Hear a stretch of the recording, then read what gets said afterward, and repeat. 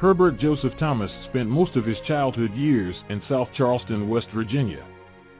Thomas secured a football scholarship to play at the neighboring Virginia Tech University, where he was a star player. Thomas left Virginia Tech in 1941 to enlist in the Army Air Corps before transferring to the Marines, where most of his friends were serving. He died fighting the Japanese in the Solomon Islands in the Pacific on November 7, 1943. Thomas was posthumously awarded the Medal of Honor because he deliberately flung himself upon an errant grenade to smother the explosion. He valiantly sacrificed his own life for his comrades who were next to him during the battle. He is buried in his hometown of South Charleston, where a hospital is named in his honor. In 1945, a Navy destroyer was also named in his honor.